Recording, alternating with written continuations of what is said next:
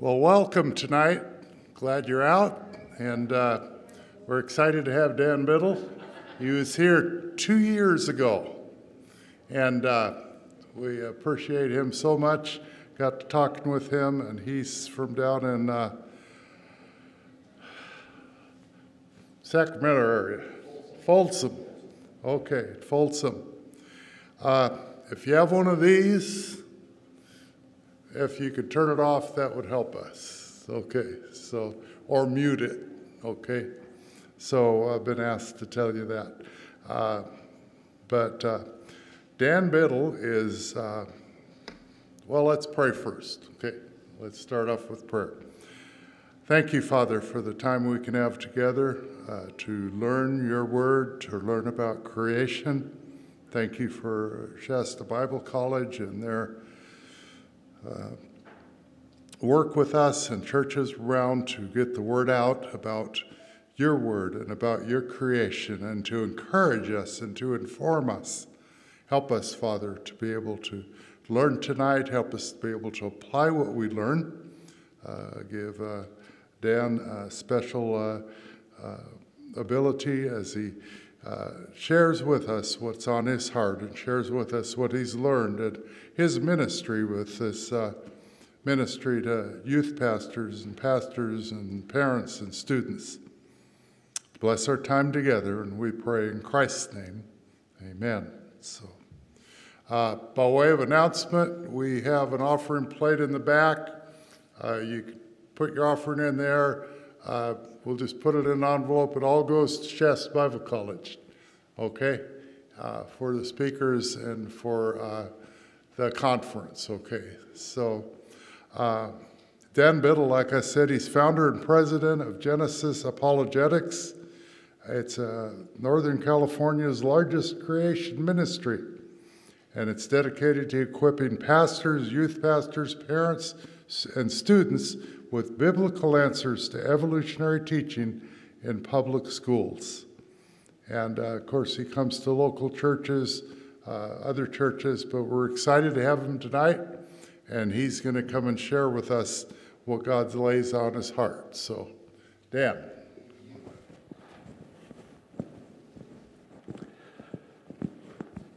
How is everyone doing tonight? I think I'm double mic'd, so I might be blasting you right now with is the sound okay?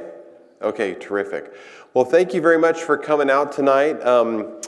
Who's seen some of my other talks about dinosaurs and Noah's flood? Okay, great. This is going to be a whole different topic. I had some overlap on the other ones, which I think was quite necessary because it's hard to talk about the dinosaurs without bringing up the flood and vice versa. But tonight we're just talking about the number one reason that people believe in evolution. We did a survey a few years ago of 600 people who were exiting Amazon. They were through a company called Polster. So you check out Amazon, then a flash comes up on your screen. It says, hey, we'll pay you $10 to do a survey. We hired about 600 of those people as survey participants, and we asked them just two questions. Regardless of your religious background, what's the number one evidence you find most convincing for evolution? And the second question was, what's the second most convincing evidence you have for evolution? And we took all those summaries of responses and analyzed them every possible way you could, and we learned something very important because we wanted to be able to target our ministry towards debunking the fabric or the knowledge network, if you will, of why people were believing in evolution. And it all came down to 4 topics, and human evolution was the number one topic. Students nowadays are just steeped in the idea of the whole march of progress, icon that we see where we go from chimps and then the icon starts gradually standing up all the way to humans. The second reason was Darwin's theory proper, and then the third was fossils in transition, and the fourth was just because scientists believe it. They thought that was a very, very compelling reason. But tonight we're going to be focusing on the number one reason that people believe in evolution. And as a behavioral scientist, I've spent about 20 years testifying as an expert in state and federal court cases dealing with statistics and research. So I guess it's all right to say I have a pretty good understanding of evidence and the observational scientific method and what makes a good case and what doesn't. And I can stand here and agree with evolutionists that have said the same thing, that if you were to sum all the evidence we have for human evolution and try to admit it into court, it would be dead on the doorstep. It couldn't go anywhere. It's the weakest link, the weakest theory evolutionists have. It's a mystery how humans came here. And in fact, if you were to take the whole sum of evidence that we have that we evolved from ape-like creatures based on the fossil record, you could put the really good stuff into a Home Depot bucket, they would say, and then maybe a wheelbarrow for some of the more convincing stuff. But if you took the whole of it, all the evidence they have from all the museums of these early hominid-type fossils, you could put them all into the back of a pickup truck. And I didn't know that going through school. They make it appear like, oh my gosh, you've got all kinds of these creatures and they're pulling them up out of the earth all the time, but that's really not the case. It's a very unsubstantiated theory of evolution. So with that brief background, we'll dig right in here. Our ministry has 4 different divisions. The first is that we spend a lot of time strengthening Christian schools. Dave Bisbee, our vice president, spends a lot of time in K-8 schools. I do some high schools and some colleges, but it's fair to say we're probably given 12 or 15 talks or conferences every year in the Northern California region in Christian schools. We give a lot of local church presentations. Before COVID, we were probably doing 30 to 50 talks a year. We have an annual conference called the G1 Conference where we have about 6 hours of teaching. We just gave it a couple weeks ago. Went out to about 30,000 people worldwide, different countries and everything. We partnered with ICR, Answers in Genesis, and CMI to put that on. And it's really thick, academic, heady teaching. But I think it's important. You know, we didn't intersperse it with humor or music or worship or anything. It's just very dry, talking heads. But if you want the information, it's there. And I think our largest, our widest outreach is social media. We're one of the top content providers on social media on the creation topic. We have over 100 videos in our library. And so we have about 111,000 subscribers on YouTube and about 10 million views. And on Facebook, we have over 30,000 followers there. If you have a K-8 student or grad student at home, please go to our main website, just Genesis Apologetics, and click on the K-8 student zone. Dave, our vice president, has taken part of his house, converted it to a studio, and he's preparing 72 different episodes for K-8 graders that are designed for, I think he breaks it up K-2, 3-5, and 6-8. And he's got 24 different topics he's doing for all those different age categories, and it's all free. For 5th to 10th graders, we have a program called debunkevolution.com. If you have a kid in public school, great idea to put them through that program because it teaches them, here's what you're going to learn in school, and here's why it's limited scientifically, and here's what the Bible says about creation. And then before a high schooler goes into college, please put them through our 7myths.com program, where we take the top 7 false teachings that they're going to get in a secular college and solidify them and help them spot what they're going to be taught in secular college that's going to go against the conservative Christian faith. We spend a lot of time fielding questions on our social media channel. We have to ban several people, usually on a daily basis. Of course, we're attacked by hostile atheists, but we get a lot of people that do have genuine questions, and we took the top 50 of those questions that were asked most frequently and developed a book based upon it. If you're a student here tonight, by the way, any of our resources are completely free. We ask everyone else to pay just $10 for any one of the items, but that book is on the back table there. And here's our YouTube channel, and our top 4 YouTube videos have to do with Noah's flood, dinosaurs, and the miracles that happened at the crucifixion of Christ. Please go watch some of these videos. I became a much more strengthened believer after learning, oh my goodness, there is so much evidence that supports our faith. The Noah's flood and catastrophic plate tectonics one is approaching 3 million views. It's the most watched flood video in the world as far as we're aware. It's not my doing. It was done by researching the top leading flood geologists in the world from the leading creation ministries. We put it together, and it really took off on YouTube. And the other ones have to do with dinosaurs. We have a free mobile app that you can download on your iTunes or Google Play Store. We have over 100,000 installs of that. And it's just an app that loads up on your phone, and it links into the leading videos that we have on YouTube. We just have done a couple of movies in the last year or so. The first one's called Genesis Impact, and this movie features a young creationist gal who's probably college age, and she debates a museum docent from a natural history museum and does so with meekness and competence. And throughout that dialogue, you'll see that we take down the top 10 icons of evolution that are on display in natural history museums. So that's a good movie. That's free on our YouTube channel, or you can grab a DVD and back. And then the one that we just came out with is called Foundations Movie. Came out on Good Friday. It's a 23-minute video. It's a drama that shows a young man's life lived under 3 different worldview scenarios. It shows how his life can possibly play out as a creationist or as a compromised Christian, believing some of God's word and not others, or as an atheist, because what we believe about origins really will play out in our life choices and impact. Okay, so tonight we're looking at human evolution, and I want to just start first with what God's word says about the idea of evolution and why people would believe it, because one of the questions we got at the conference it's a question I ask myself probably every day, is if creation evidence is so strong, and it is, and evolution evidence is so weak, and it is, why do people still believe it? And the answer is real simple. It's a spiritual phenomenon. People have to be prayed out of the idea of believing in evolution, and it takes God to know God. A lot of people who are going to stay in that idea of darkness are living under a lie, and they're not going to learn the truth until the Holy Spirit touches them or leads them along.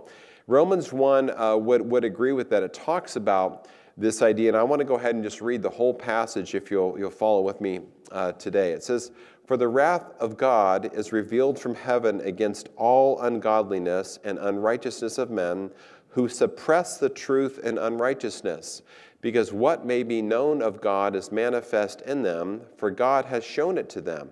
For since the creation of the world, his invisible attributes are clearly seen, being understood by the things that are made, even his eternal power and Godhead, so that they are without excuse. Because although they knew God, they did not glorify him as God, nor were thankful, but became futile in their thoughts, and their foolish hearts were darkened. Professing to be wise, they became fools, and changed the glory of the incorruptible God into an image made like corruptible man, and birds, and four-footed animals, and creeping things." So if you follow this sequence in Romans, it talks about if you close your mind and your heart to God, you're going to have a darkened understanding that's going to lead to the worship of nature. And that's exactly what happens with this little creature called Schrödinger. According to evolutionists, this is our grandfather 145 million years back. And it's a four-footed thing, just like this passage talks about. They will exchange the worship of our Creator for created things like four-footed animals and creeping things. Well, here's a four-footed animal creeping thing that people worship in an idolatrous way, believing that we came from this little rat-like creature. In fact, if you go to the Natural History Museum in Washington, D.C., they've enwrapped this little creature in a throne room. And so you can see they have 3 big pillars here. You walk in the Natural History Museum, and on the side of it, it says, "Come in here and meet one of your oldest relatives." In the middle of this little throne room that they've created, they have an altar upon which they place the golden mammal, the little rat that they say humans evolved from. So there is a certain extent of worship that's going on here with the darkened mind that has no understanding, that instead of going towards the Creator, they start worshiping created things. And this is an international phenomenon. This is happening all over the world right now, that people attribute humans and the fact that we're alive today because this little rat crawled into a 3-foot deep hole when the Chicxulub asteroid hit the Yucatan Peninsula and wiped out the dinosaurs. This little creature dug a hole and went down about 3 feet deep to avoid extinction. That's how the story goes. And it seems ludicrous, but that's what they believe. This is where it's coming from. And I think we all know what Genesis says about the creation of man. In short, it says that God, breathed a nephesh, a soul, into Adam after creating him out of dust. It was a spontaneous, instant creation. Then he drew Eve from his side. And even Jesus referred back to Genesis twice when he was asked by the Pharisees. And they said, look, is it lawful for a man to divorce his wife for just any reason? And Jesus answered and said to them, have you not read, speaking of Genesis, that he who made them at the beginning made them male and female? So he refers back to Genesis and admonishes these people and said, haven't you read? Genesis says that God created man and woman out of the dust and drew Eve from his side. We could also look at Luke chapter 3, where we have over 70 generations that are tied, that go straight back from Jesus all the way through the patriarchs, through the pre-flood patriarchs, all the way back to Adam. We have a genealogical record that goes straight back from Jesus to Adam. So if Adam is mythological, Jesus came from a fictional history. So, and if Adam is mythological, then Jesus is dying for a myth. We can't have that. Romans 5 and 1 Corinthians 15 are expressly clear that sin, death, and suffering came from the first Adam, and the second Adam, Christ, is our Redeemer who can pull us away from that life of sin and death and give us salvation. So there's a quick video here that shows that point. Without a real Adam, a real garden, a real tree, and a real enemy that led Adam and Eve into sin, the consequences for sin laid out in Genesis 3 has no foundation. And without this, the gospel and the entire New Testament has nothing to stand on. Because of the sin nature we inherited from Adam, we are all in need of a Savior. That's the very foundation of the gospel and the New Testament. So there are a lot of Christian movements out, BioLogos and others, that want to fictionalize Adam and say, well, we didn't evolve from Adam as a real individual. We came from a population of 10,000 Homo sapiens or apes that were coming along, cruising that way from ape-like creatures onto humans. But the gospel clearly will not support that. Adam had to be a real individual. And atheists actually recognize this. Here's a quote from a famous atheist who said, no Adam and Eve means no need for a Savior. It also means that the Bible cannot be trusted as a source of unambiguous literal truth.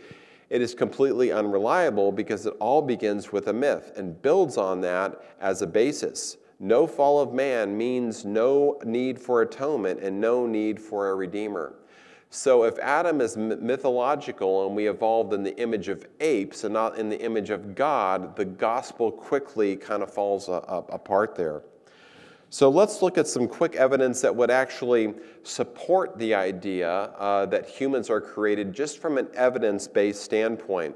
So here is a lock and a key. A key goes into a lock and it pushes up the little pins and the springs. And we see here that a key does nothing. A key is worthless. If you find a key out in the parking lot and you don't know what car it goes to, it's just a waste. And you have a lock set or house that just got a lock system without the key, it's also worthless. So the two of those things have to go hand in hand. They're interdependent.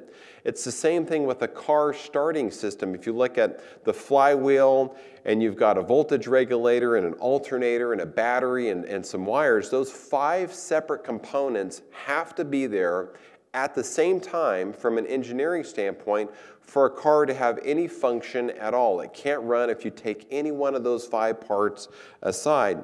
Well, did you know that our hearing system is exactly the same? In fact, when I speak at secular universities, I challenge evolutionists and I say, if you're open and reasonable, I'll disprove human evolution in just 1 minute. And I go through the human ear, and we take a look at it and says, well, you have the outside ear, the pinna, which is designed for trapping and capturing sonar waves as I'm pneumatically pushing around air molecules in the room right now. Your outside ear is designed for capturing them. It's kind of a hand and glove thing. So if you were to take your pinnas and push it against the end of your head here, you're going to lose about 5 or 10% of your hearing. Our ears are designed for capturing speech. That goes through a little 3-inch tunnel that hits your tympanic membrane, your little eardrum that's wiggling around there. And there's a leverage motor that's behind that with the hammer, the anvil, and the stirrup, these 3 little tiny bones, each which about the size of a grain of rice, that actually amplify the pressure being wiggled on your eardrum by a factor of mechanical force of 1.7. So it's upsampled. Then the end of that 3-bone system is pushing on your cochlea, which is a little snail-like system that's filled with hydraulic fluid with all these hair sensors in it. And when it's pushing on your cochlea, it's upsampled again by a factor of 22 times into a hydraulic machine where the fluid is being pushed around, separating little tiny linking cells that are connected by molecular springs that change a bath solution of potassium and calcium that generate a chemical reaction that is then turned into an electrical reaction that goes through your auditory nerve that's wrapped around a little part in your brain. 5 separate systems that had to be engineered. They all had to be present at the same time for the hearing system to work. If you pull out any one of those parts, the whole thing falls apart. Now, I've studied what evolutionists say about this, and you guys, it's really, really weak. They claim that some mammal millions of years ago had a lower piece of its jaw that randomly and accidentally got busted off, and then that little piece of a bone eventually found purpose and joined to some other little bones and somehow connected itself to an outside of an ear, to a hydraulic system and a chemical system and an electrical system that makes up hearing. It's miraculous. As I'm sitting here pushing around air molecules, you're hearing it as sound and comprehending it as speech and communication instantly through 5 systems with 0 meaningful data loss. That's miraculous. You can't do this kind of stuff if you take a bucket up on stage and fill it with any kind of protein or DNA or molecules you want and stir it around for 5 billion years. You're never going to have 5 separate systems connect themselves in a way that a holistic purpose from an engineering standpoint comes together. It's just not going to happen. It would be as ludicrous as saying, you know, your key is going to automatically fit to a lock, or your 5 parts of your car system are going to just randomly assemble themselves. It takes an engineer.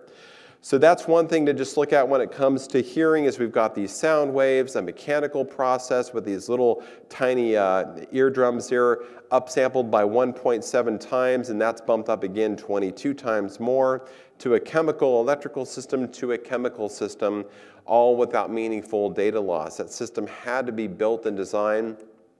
We could spend a long time talking about DNA. It's just a phenomenal thing. We have a couple of animations and videos here about DNA.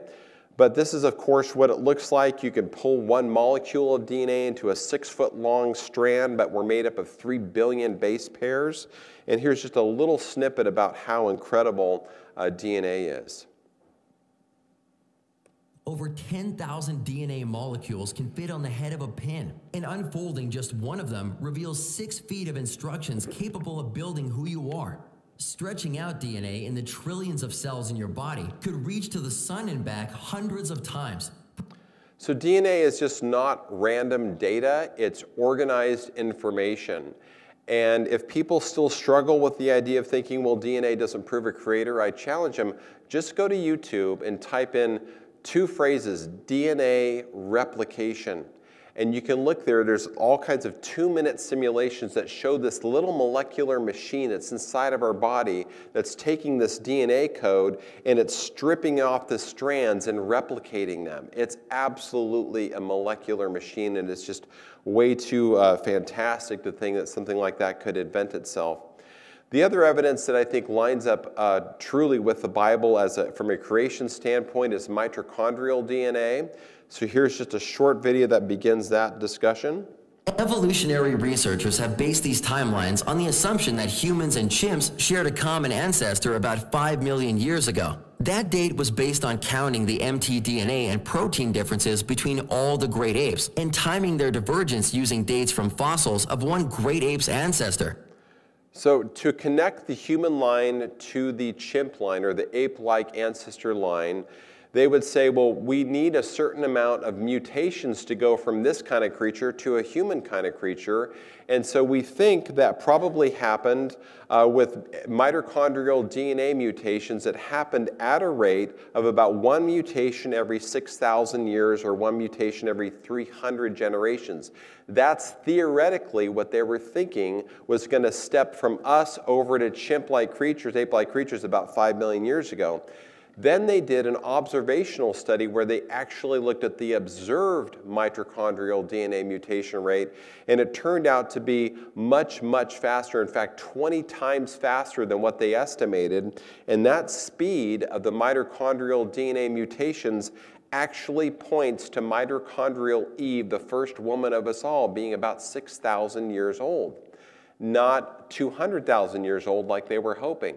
So isn't it interesting here? We have a report from the Science Journal, a secular journal, saying, yeah, evolutionists are most concerned about the effect of a faster mutation rate, which has just recently been discovered. For example, researchers have calculated that mitochondrial Eve, the woman whose mitochondrial DNA was ancestral to that in all living people, lived about 100,000 to 200,000 years ago in Africa, but using this new clock, Eve would only be 6,000 years old. Well, we know where we've heard that before, the 6,000 years old. That's how much history we have in the Bible that goes back to Adam and Eve. So what about the idea that we inherited or we share 98 to 99% of our DNA with chimps? Has everyone heard of that before, the 98% idea? So that people frequently have that in quips. It's distributed widely around colleges and high schools. Everyone wants to talk about, oh, human and chimps to have 98% the same DNA.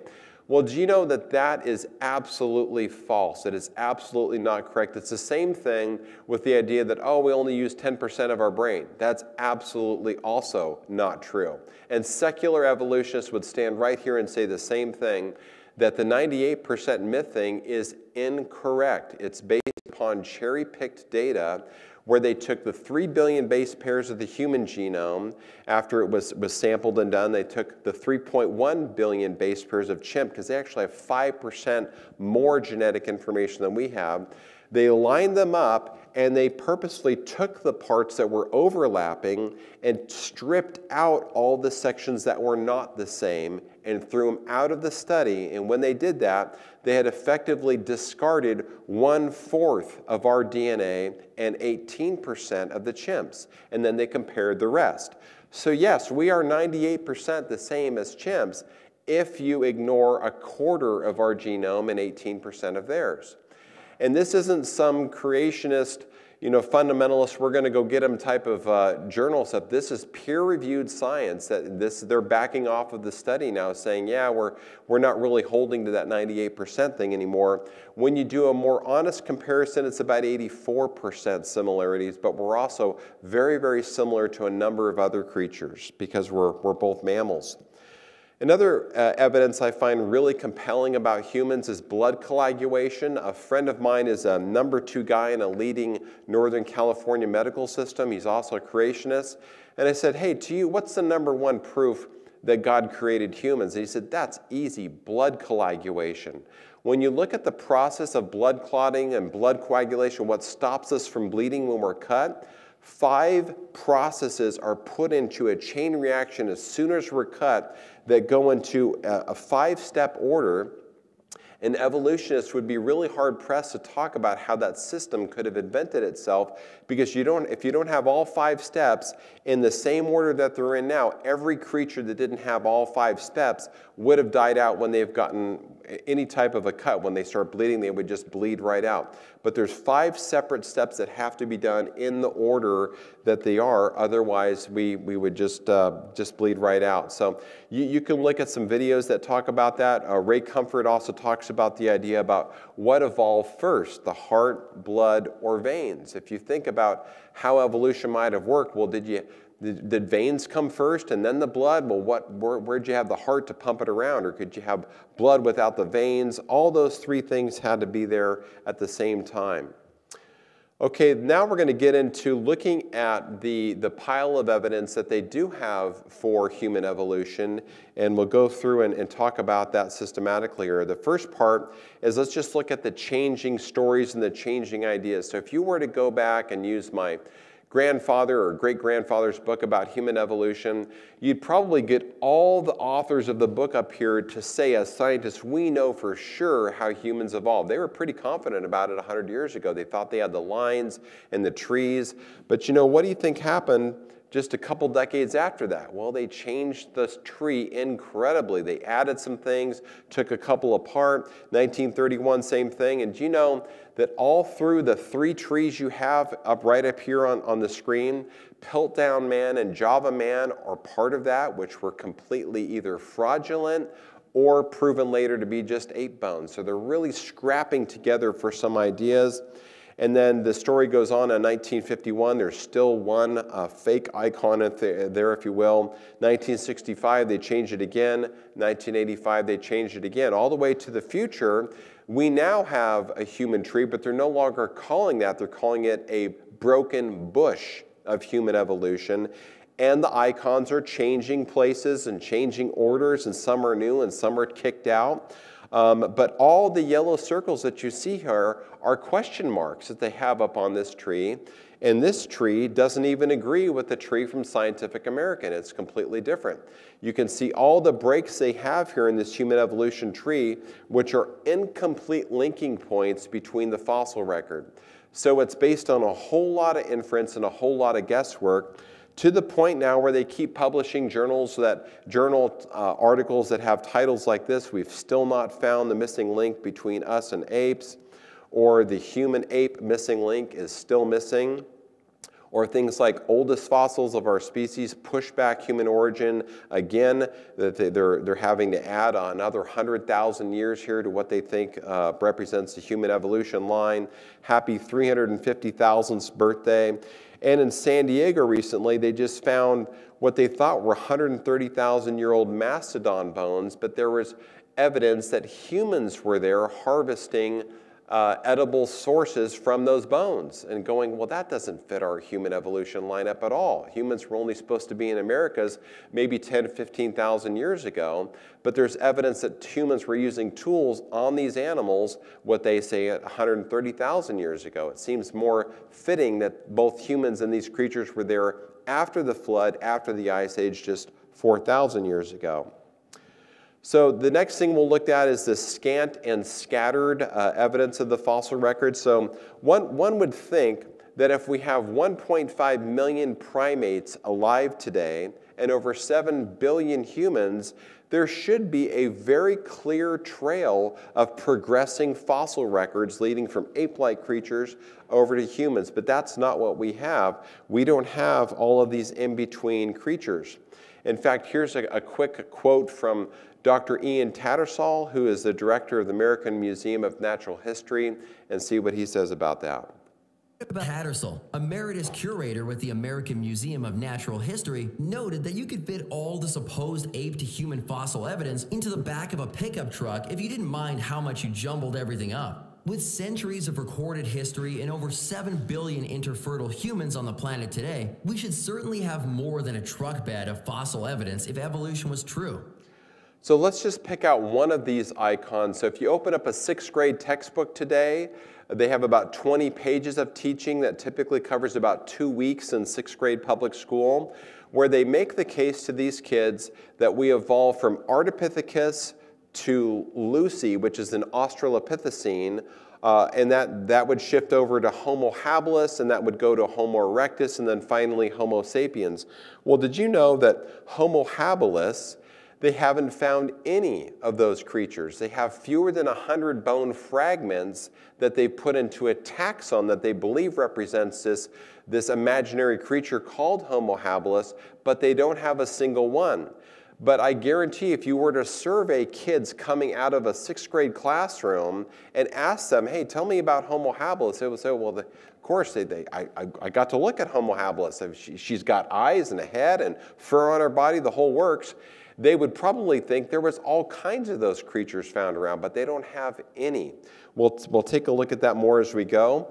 But one thing that you'll notice when you take a tour through the human evolution line, there's a lot of inferences going on. There's a lot of consistent exaggerations and contradictions. So we'll take a look at 3 of these and just drill in deeply here to just 3 of them. We'll look at Ardipithecus, which was discovered in 1992. It took about 17 years to reconstruct her bones, which were about 125 pieces, only about half of the skeleton that they found. None of the bones or bone fragments were connected. They found them scattered along the dig site there. It took about 17 years and a whole team to scrap Artie together. The lead discoverer called Artie's bones like mush or roadkill. So this is the type of fossil evidence they're dealing with here. And Artie's claim to fame is that she supposedly walked upright. So they take this bone system that they dig up. It's 125 bones. They're not connected. It takes them 17 years to reassemble them. And based upon that data, with the crushed up bones, they say, look at that, Artie walked upright. Let's just objectively go through and look at the evidence that supposedly show that Artie walked upright. They based part of the idea that Artie walked upright based upon her skull, which was squished down to a sandwich of about 1.5 inches thick and was reconstructed from about 100 pieces. You can see a skull scan of Artie here, so this is what they're dealing with. Had very, very limited information, and they think that that she walked upright because of this part of the base of your skull called the foramen magnum. So humans have a spine that goes straight up from our spine directly into our skull, and it's located about in the middle of our skull, so we can turn our heads while we're walking and running. But chimps typically have the skull that comes in more near the back of the base of the skull, and it comes in at an angle of about 18 degrees because they're quadrupeds. They're hunched over and they're walking on all fours, but humans are bipedal, so our spine comes straight up and down like this. Well, based upon the skull that you're looking at here, they think that she walked upright because of the hole in her skull. Well, you notice they don't show it here, but you can see part of it right over here. They have about half of the whole of the foramen magnum, and based upon where it's located, they're guessing that she walked upright. That's very, very scant, limited information, it seems like to me. They don't clearly have that. But there's a couple other things they think, well, let's talk about Artie's spine. That's another reason that they believe Artie walked upright. Dr. Lovejoy, he inferred that from the pelvis that her spine was long and curved like a human rather than short and stiff like a chimp's. And these changes suggested that Artie was bipedal. And so they took the hip that they couldn't free up from the matrix that it was found in, they digitized it, and then inferred from a little lip on the outside of her hip that she must have had what's called lumbar lordosis, which is a 4-part curvature system that only humans have that chimps do not. I'll show you a graphic of that in just a minute. But African apes do not have this thing called lordosis, or the 4 curved parts of our spine. And Lovejoy, the discoverer of Artie, acknowledged that chimps and gorilla typically have only 3 or 4 lower lumbar vertebrae, but he said that Artie had 6. But you notice here from the skeleton, they don't have any of Artie's lower lumbar, but he's guessing that she had 6. But they're inferring that she had 6 lower lumbar vertebrae and that her spine that goes up in this space had 4 curves to it. That's a whole lot of inference. I don't care if you're an evolutionist or a creationist, there's obviously a lot of guesswork going on there. They had no lower lumbar, and they're making these inferences. So chimps have one long curve that goes like a shallow C, and humans have a 4-part curve based upon the cervical curve, the thoracic curve, lumbar and sacral curve. We're much different because we're designed to walk upright. So there's a curve of a human with lordosis, and here is a chimp that does not. And here's a quick excerpt from an Artie video showing what she looked like when she walked, and you can just see right through the middle of her. They don't have this information, but they infuse in this video not only do they insert a spine that's imaginary, they take the imaginary spine and bend it with 4 bends to it. The shape of the pelvis confirms that Artie was some kind of early biped. It's now clear that millions of years ago, bipedality did evolve in our African ancestors. So, walking upright must have provided some huge biological advantage for the earliest hominids. Bipedality was a positive that outweighed all the negatives. What advantage did it bring to our early ancestors? Okay, so lots of inference going on there based upon her crushed up hip and her skull that had only half of the hole in which the spine goes up under, no lower spine as well, and they were based all on this based upon a little hip, a little ledge of the hip.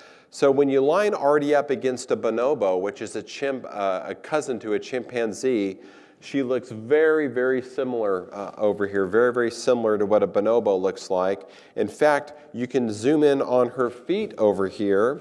Look at Artie's feet. She has what's called a hallux, which is where we have a thumb that comes off of the feet that's a working thumb for grasping in trees, just like a bonobo has. So here's a chimp foot, here's a human foot, and then here is Ardipithecus with this thumb that's hanging out to the side. So how in the world could Artie walk when she's got this huge thumb out to the side like that? Would not make for a very efficient walker.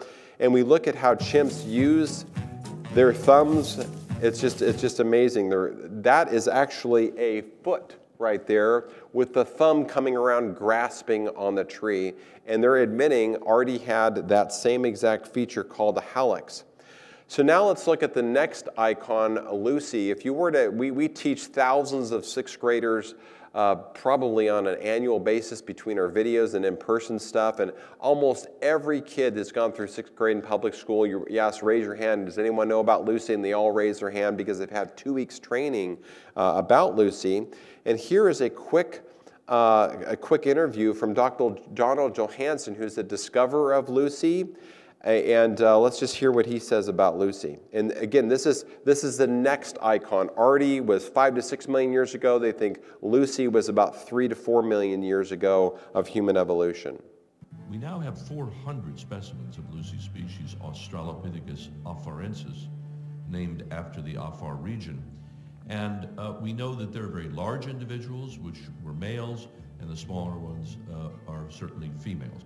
So he said we now have 400 specimens of Lucy's kind, and then they proceed to show this image of hundreds of complete upright walking skeletons that are marching upon the scene. Well, how many Lucys do you think that they found? None, actually, just one, and they only found about half of her. And here's what they really mean when they say we now have 400 specimens of Lucy's kind.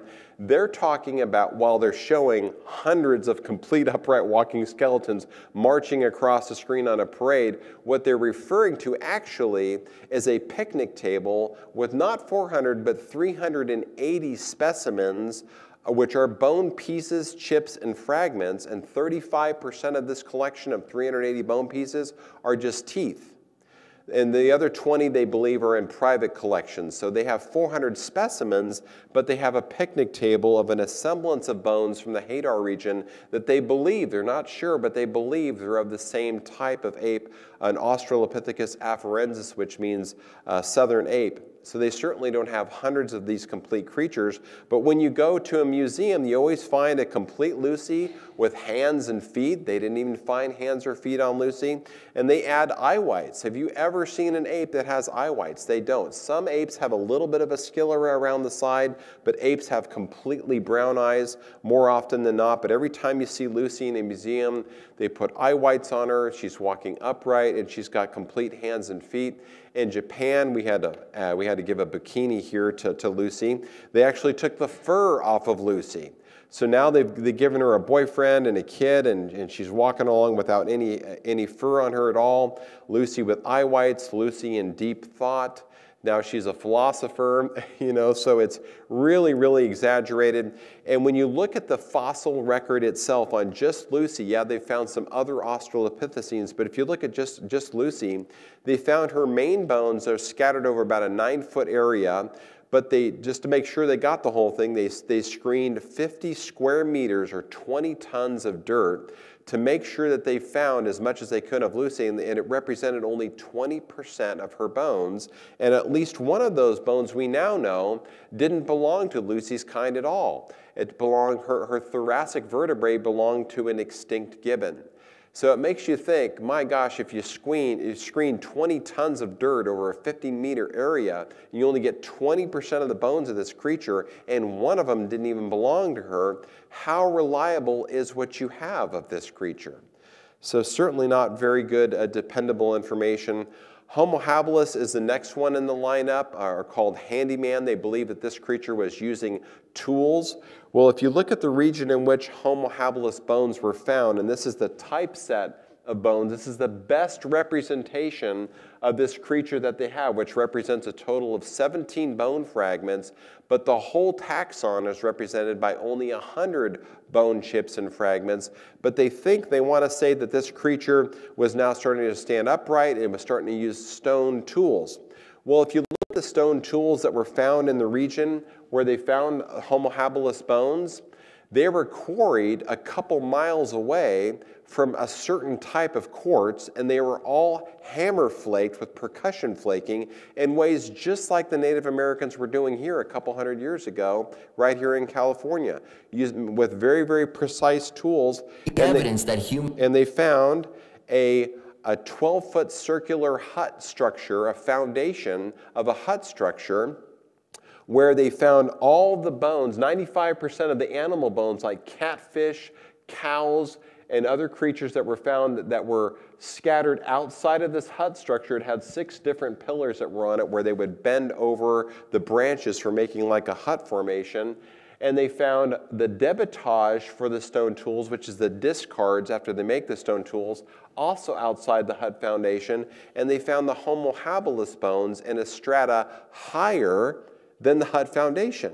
Well, what does that tell you? You can't have the creature with the bones evolving after someone was there building a stone hut foundation. It's completely backwards to what evolution would have.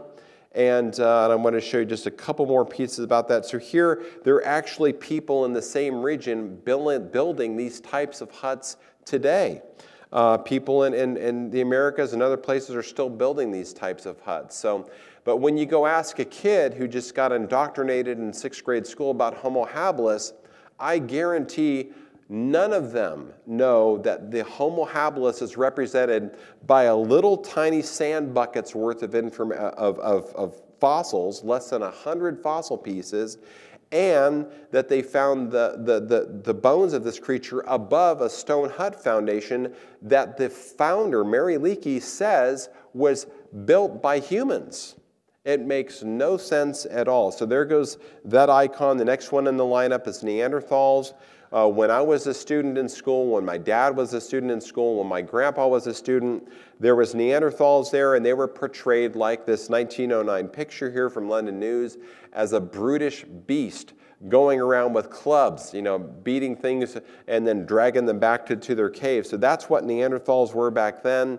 But now that we've done more studies of Neanderthals, we found them buried and having families with people that we would refer to as Homo sapiens because Neanderthals were humans.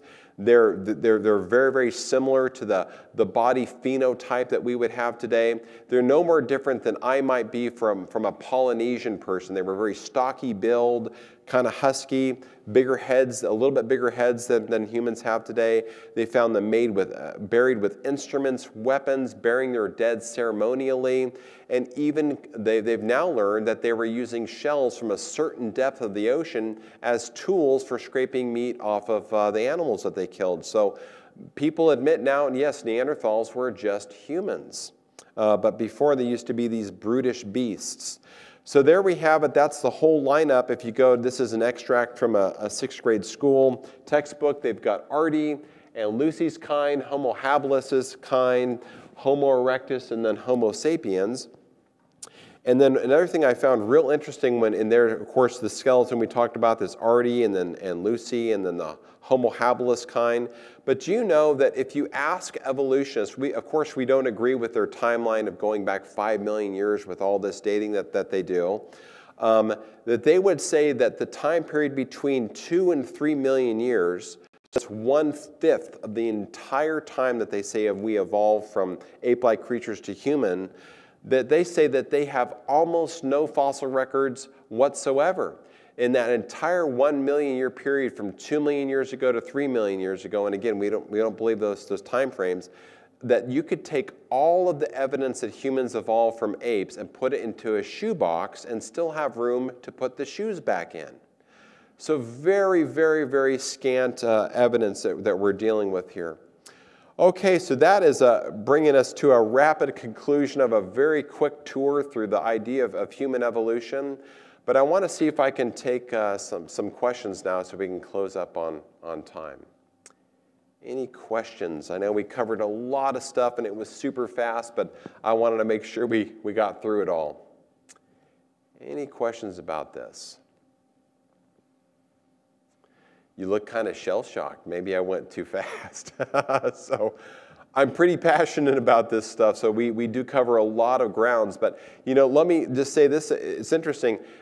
If you interview kids that go to 6th grade, my son went to 6th grade, and one of the reasons, 6th grade public school, and one of the reasons I pulled him out is I went to his back-to-school night when we were just starting to form our ministry.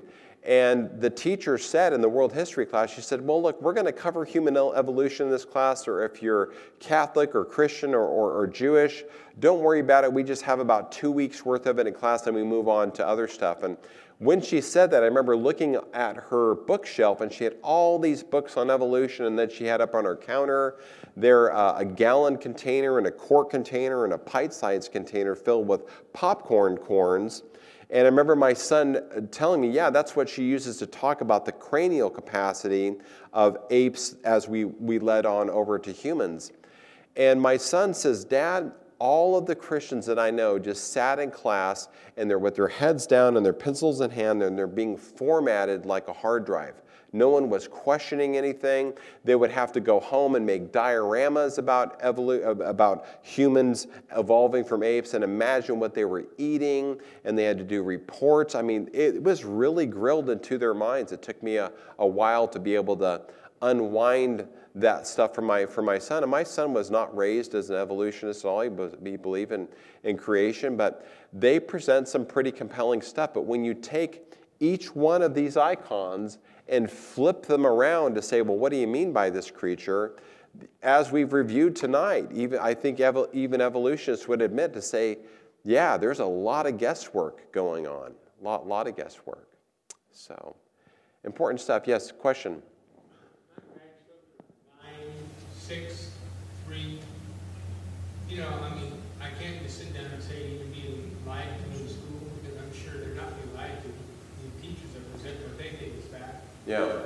Any kind of book or that I can buy to sit down and have this kind of information, or children's type book that would. That is a great question. And first I would say, just from a strategy standpoint, you're absolutely right. It would be a great idea to sit down with kids and to say, here is Lucy. They did find some bones out in Hadar. It's probably an extinct ape. And look at that. Isn't it interesting how you can have the same data, the same bones, and if you look at it through an evolutionist, you're going to come with one conclusion, but if you look at it through the lens of a creationist, you're going to have another conclusion. So it's good to talk them through it, but our program called debunkevolution.com is great for 5th to 10th graders, but I would say normally you want to start teaching them this stuff when they're 9 or 10. It's probably a good age. And I encourage people to take the kids through museums and talk them through the evidence. I mean, Christians don't want to be like ostriches with their head in the sand. Go through, look at the evidence, but view it through a worldview lens of creation. It actually makes a whole lot more sense when you do that. So, good. Yes? Where do they get the evidence for saying that they were upright walking? Do they actually look at the bones and say that, or are they just making it up? So they are trying to do that with each one of the icons that we showed. Now, Homo habilis, they don't have enough information to talk about her locomotion, but with Lucy, They claim that she walked upright for some features that were very similar to Artie. Like Artie, they looked at a little bump on the hip, and they looked at her foramen magnum and everything, and they looked at, they inferred what her spine must have looked like. But I find it very ironic that CNN, for example, highlighted a story that they just did on Lucy a couple of years ago. It was on CNN and went all over the news. There was a team of scientists from a University of Texas that went back and revisited and looked at Lucy's bones and determined that she fell out of a tree about 40 feet high while traveling 35 miles an hour and tried to brace her fall while she was still alive because her wrist and her forearms and her hip have what's called green stick fractures, which is where you take a green stick and bend it until it snaps and then it splinters. Well, they noticed that her bones had green stick fractures on it, and that's very, very ironic because the founders of Lucy said, no, she's walking around on the ground just like humans. So that begs the question, what is your upright walking bipedal ape doing 40 feet up in a tree, where she falls? So yeah, they do try to infer evidence to try to show that they're walking upright. And even chimps today can walk a little bit upright, maybe 10, 20, 30 feet, but it looks really awkward when they do it. So it certainly would. It would really interfere with it, but they just they rotate their hips outward like this and kind of waddle. So it's clear they definitely can't run, and they can't do it for a long time. You can go to YouTube and find a couple clips of chimps walking upright, and you just go, man, that's just really awkward looking. So they're clearly designed to be tree-dwelling creatures. So, good questions. Yes, in the back, ma'am. How do they infer what kind of skin, fur, color of eyes? How do they infer that, all that? That's 100% artistic license. They don't have any ground. Soft tissue is gone from these creatures. All they have is bones, and they can't extract the DNA, or they haven't tried. They can't extract anything about fur, hair color, anything of that nature. So it's all artistic license. They take the skeletal structure, they give it to a team that puts a bunch of Play-Doh on it, and then they give it to an artist that will paint up what they think it looks like. So it's all guesswork. That's a great question. There was another question there? Yeah. I did have a question. I'm not even sure how to form it, but when you talked about the evolutionary trees, and you went pretty quickly how they changed from 1915 to 1985 and on. Yeah.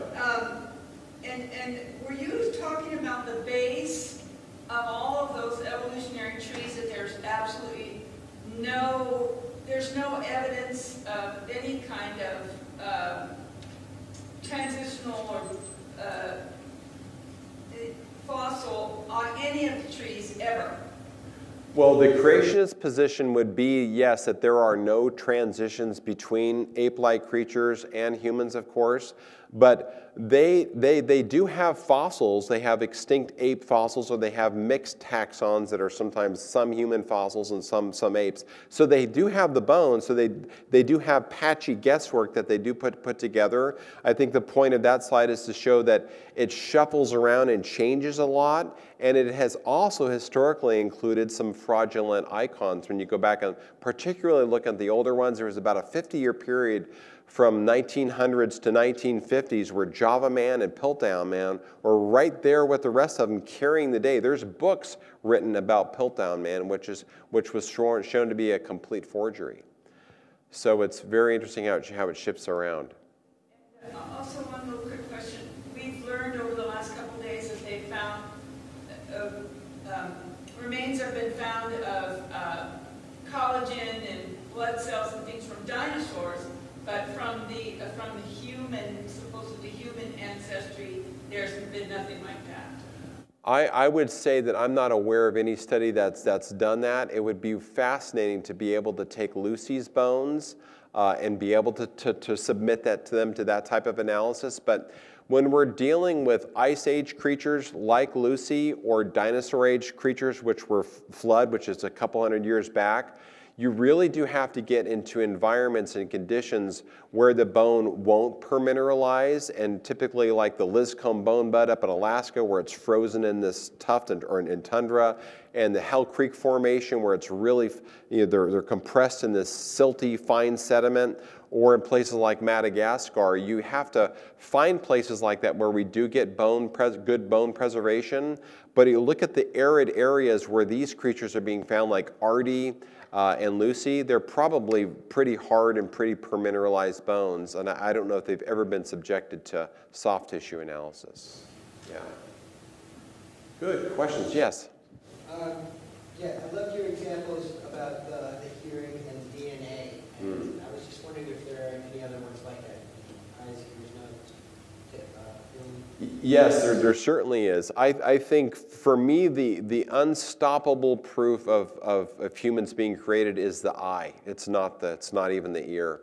The ear is just real simple to go through quick. But what did it for me, as far as being very convincing, is what is it called? The zonar apparatus. When you look at our lens inside of our eye, it looks like a trampoline with a bunch of springs around the circle. And as we squint, we can actually bring things into focus. But if you look at the muscle and those zonar, the fibers that pull our lens to make it focus and then relax to make it contract, and just the fact that we can focus on something that's this close and then instantly look at something else 100 feet away and focus, and that's because these little tiny filament fibers are pulling a lens like springs on a trampoline.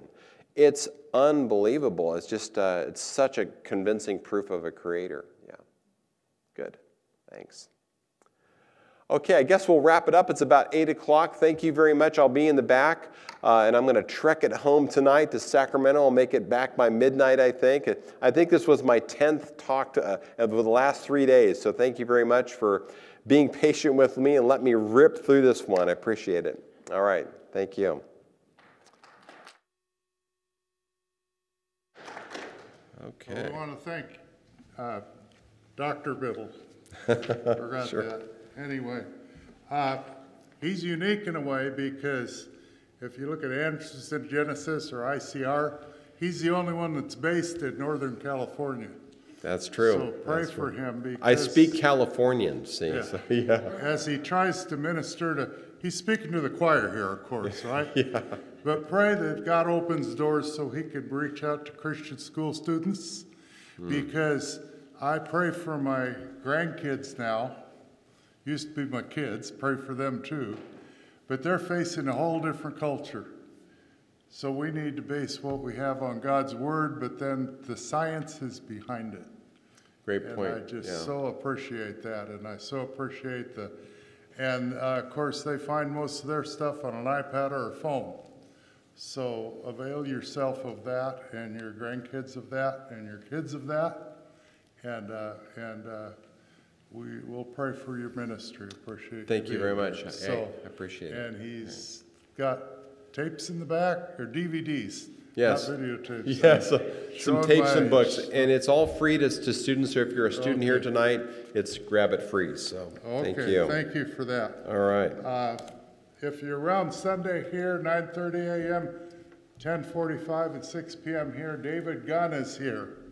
Some of you knew David Gunn he was pretty small, but he's going to talk about premillennialism, originalism, and God's prophetic calendar for the Gentiles. So if you don't know what originalism, come and see, and premillennialism. So we have Alpha and Omega, right? Tonight we got the Alpha, Sunday we get the Omega part of it. So let's pray. Thank you, Father, for the time we've had together. Lord, it's just so much to take in all at once. And of course, with your Spirit's conviction, and we believe your word, we trust in it, but we need to be able to share that with those around us.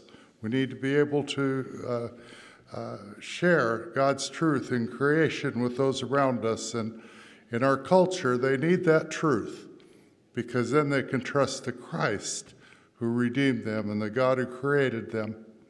Bless our time now. Guide us safely home. Guide Dan safely home, and thank you for his ministry.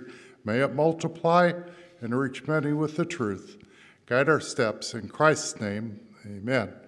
It's an offering plate and back, so whatever you put in there goes to Shasta Bible College for the conference. Thank you.